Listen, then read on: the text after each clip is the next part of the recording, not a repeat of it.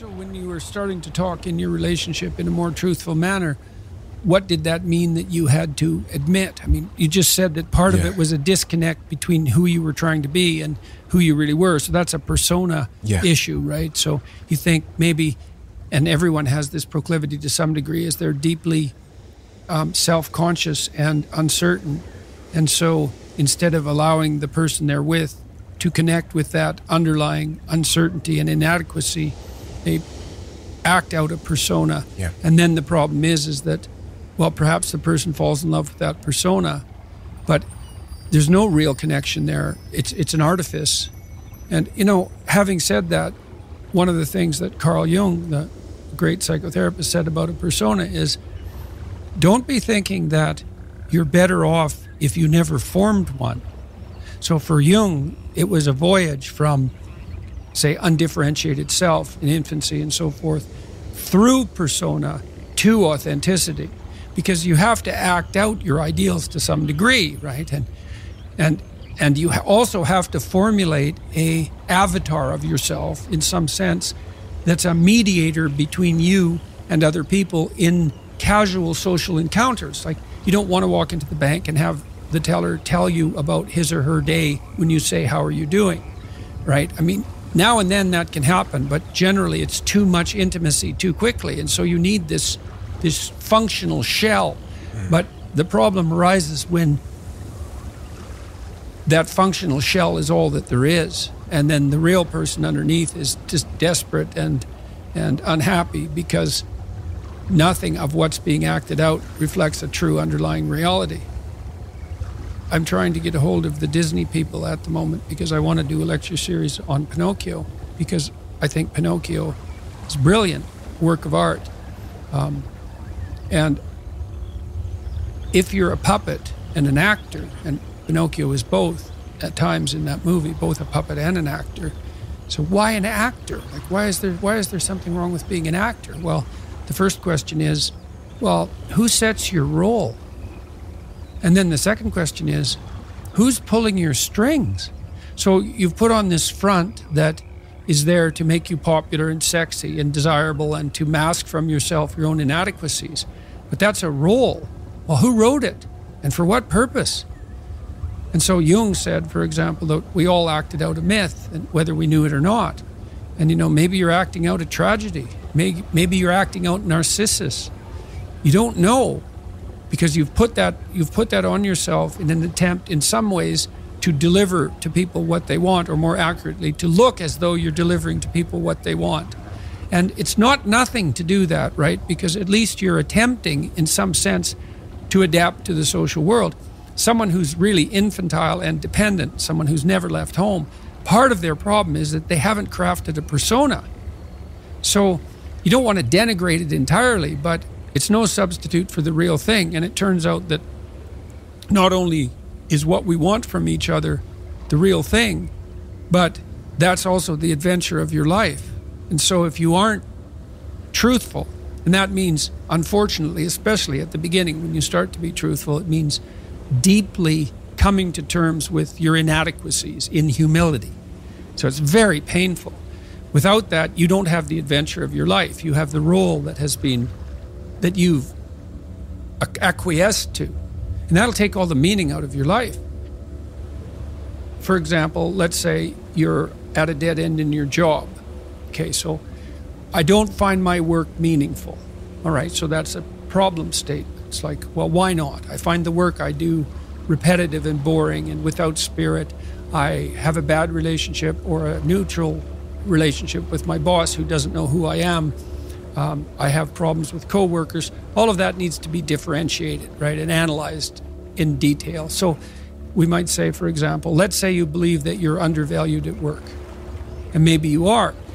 What you need to do is you have something to say, and we would have to figure out what it is that you have to say.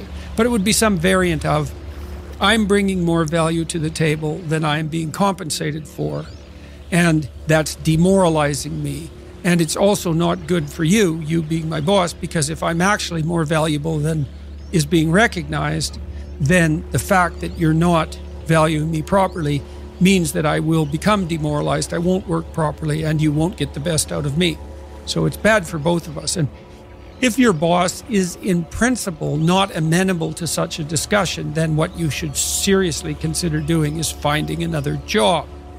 Okay, so let's say we're going to set you up for this. Okay, this isn't like next week's enterprise, man. This is your life. So the first thing I would ask is, well, do you have your resume or CV in order? Well, I haven't typed it up for 3 years. Well, what do you think about bringing it up? Well, I'm pretty nervous about that because there's some holes in it, and I didn't do so well in college, and I'm kind of embarrassed about my resume. It's like, okay, bring it in. Let's go through it. Let's at least update it. Let's look where the holes are. Let's look at where the inadequacies are as far as you're concerned, right? This isn't my judgment, it's your judgment. Let's walk through those judgments and see if they're warranted, because maybe you're just too guilty and ashamed and self-conscious and anxious, and you're looking at your resume more critically than someone else would. And maybe there's some holes that you need to rectify. You were 2 courses away from your BA and you dropped out or something like that.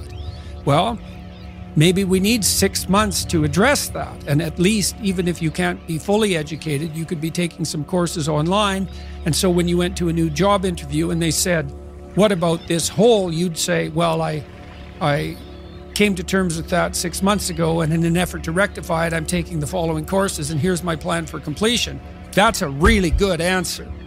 And anyone with any sense who's interviewing will accept that as an indication that although you're not perfect, and who is, that you have a good plan and that you've thought it through. Like, that's the kind of answer that in all likelihood will cement your candidacy for the position. Okay, so now you're going to go to your boss. Well, you have to have your CV and your resume in order, and you have to be able to stand on it solidly, and which at least means that you're prepared to address the inadequacies in a credible, realistic, believable, and truthful manner. All right, now what you do is apply for like 10 jobs. You don't have to take them, but maybe you have to go to an interview or 2 or 3 or 4, and maybe there's a bunch of opportunities out there for you that you didn't even know about. And maybe someone offers you a job. And so now you can go to your boss and say, here's the situation I'm in here at work. Here's my evaluation of the problems in relationship to me. Here's what I could do for you if you gave me a 40% raise and the opportunity to progress, but I'd like to see a plan for that. And I've been looking for other opportunities before conducting this discussion, and I have some. Well, then, if your boss treats you with contempt at that point and doesn't listen, then perhaps he or she is a little more narcissistic than might be optimal, and it's time to find a new job. But this isn't something you do trivially. And so when you're doubtful, say you're trapped, you ask yourself, well, why am I trapped? And that's a hard question, right? Because some of it's your own inadequacy, a lot of it. And all of the part of it that you can deal with is your own inadequacy. So even if it's unfair, even if you're hemmed in for any number of reasons, inappropriate, like ethnically predicated oppression, let's say, or maybe you're in a workplace that really is sexist in some fundamental sense. Well, that's not good. It's not just, it's not fair, it's not meritorious, all of those things. And maybe you shouldn't be there. But what you can do to begin with is every bloody thing you possibly can do to put yourself in the most virtuous and powerful negotiating position possible. And you have to think like a snake in some sense to do that. You got to get the details right. You have to be prepared to bite, and you have to have your eyes on the prize, so to speak. And people aren't taught this sort of thing ever, really. They're not taught how to negotiate. They're not taught how to goal set. They're not taught how to conceptualize appropriate success in some broad sense. In some sense, that's what the humanities are supposed to teach people. How someone is to build their self-awareness. It's almost like the unknown unknown. If you don't have it, how do you build the thing? Oh, I know a good exercise for that. It's like a prayer in some sense. In fact, I would say it's proper prayer. If you want to know something about yourself, sit on your bed one night and say to yourself, you got to mean this. Like, you got to be desperate. This is no game, this. It's like, my life is not everything I want it to be, And perhaps it's not everything that I need it to be. And by need, I mean my life is so unbearable that the suffering that's attendant upon that is make me nihilistic, cynical, bitter, resentful, homicidal, genocidal, unable to have a good relationship, prone to punish people for their virtues because of my jealousy, driving the proclivity to see evil everywhere except within my own heart. Like, these are problems, man. And you ask yourself, you sit on the bed and say, okay, man, I'm ready to learn something. Like, what's one thing I'm doing wrong that I know I'm doing wrong, that I could fix, that I would fix? It's like, you meditate on that, you'll get an answer. And it won't be one you want, but it'll be the necessary one. You know, and it's often something that will point you to small things. So Carl Jung said, people in the modern world don't see God because they don't look low enough. And so imagine you're in your messy bedroom, you know, and you're sitting on the edge of the bed trying to have an honest dialogue with yourself. And the little voice says, you know, it's pretty disgusting in here. And you think, well, I'm way above such trivial niceties as organizing my room. It's like, well, that's pride. That's arrogance.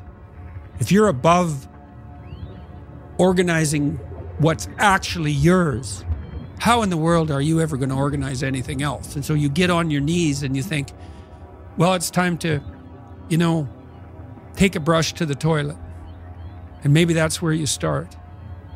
And that works. Like, that works. You start making those micro improvements, like real micro improvements, real on the ground, actual micro improvements to things you know that are wrong, you'll improve unbelievably rapidly.